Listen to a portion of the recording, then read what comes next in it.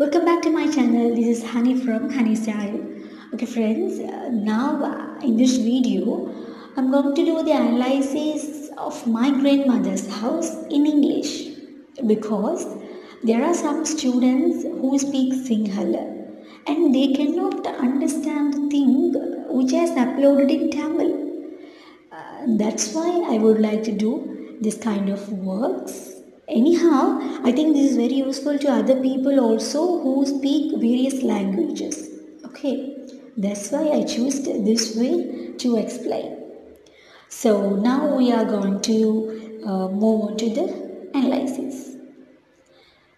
Initially, I'm gonna do a small introduction on the poem and the poet. Okay, let's see.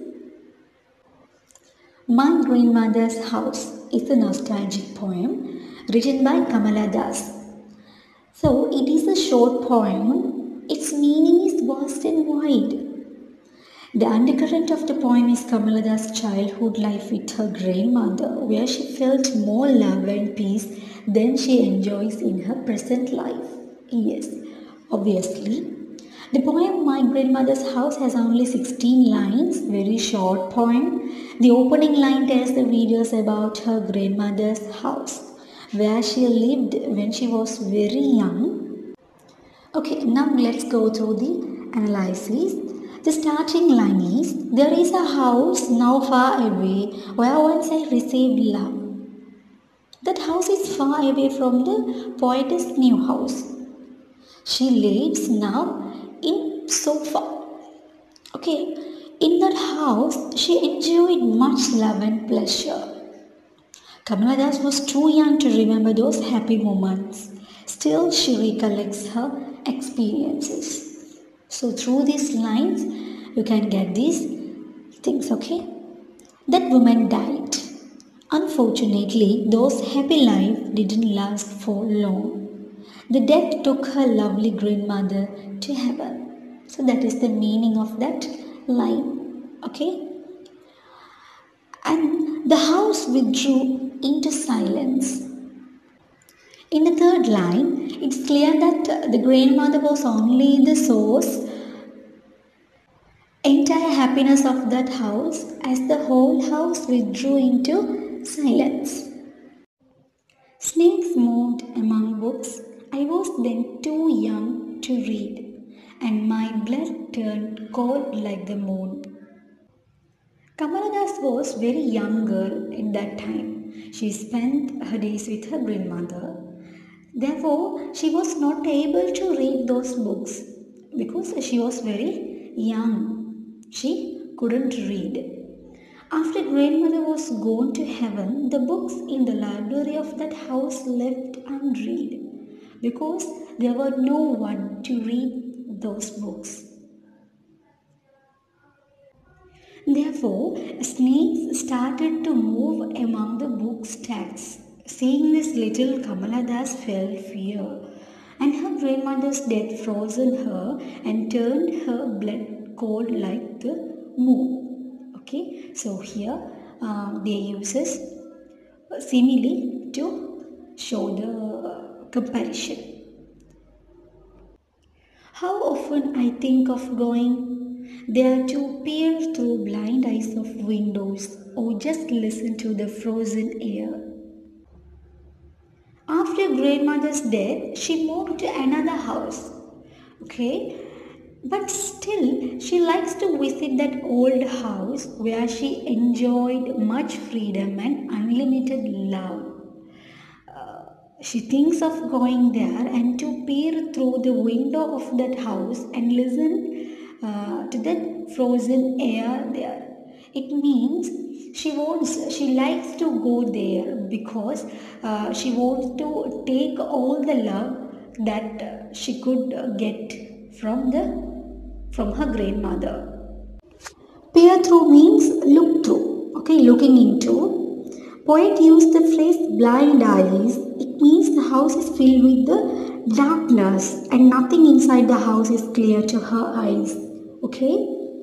The frozen air here is used to mention the unmoved air filled in the house because of no inhabitants. Okay, so the house withdrew into silence, and also the house full of darkness and frozen air. Okay, did you understand? Next, owing wild despair, picked an armful of darkness to bring it here to lie behind my bedroom door like a brooding dog. Poet says isn't poet says that she is in despair.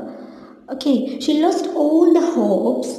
Thus, she wishes at least to bring her grandmother's house memory to her bedroom by picking some frozen darkness from her grandmother's house and to keep it behind her bedroom door like a brooding dog.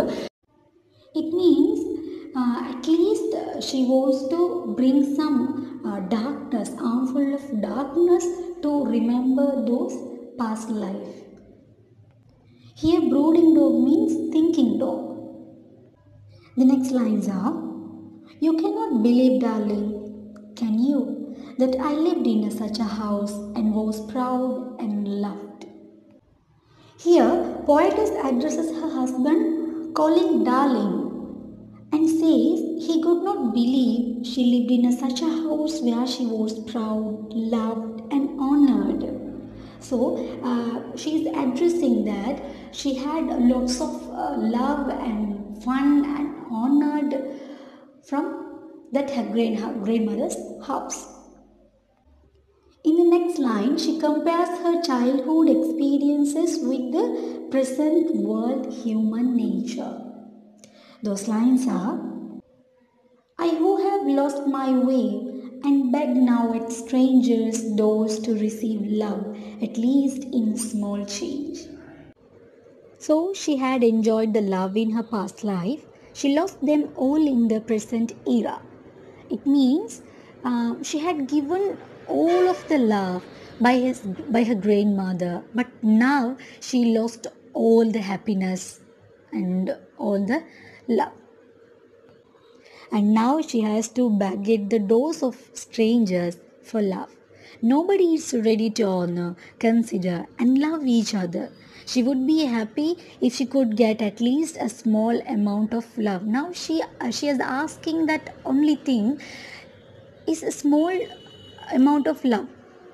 That is the only need of her life. And the conclusion is: in the poem, the image of ancestral home stands for the strong support and unconditional love she received from her grandmother. The imagery is personal and beautifully articulates her plight in a loveless marriage. Thus, the old house was for her a place of symbolic retreat to a world of innocence, purity, and simplicity, an Edenic world where love and happiness are still possible. This is the conclusion of the poem. The poet lost in a loveless world. So she remembers her grandmother who gave her love and the affection. So this is the main thing of this poem. Okay. The poem is a symbolic expression of her past, which is a tragic contrast to her present situation. It is forcefully moving poem filled with nostalgia and anguish. So this is the analysis of the poem My Grandmother's House.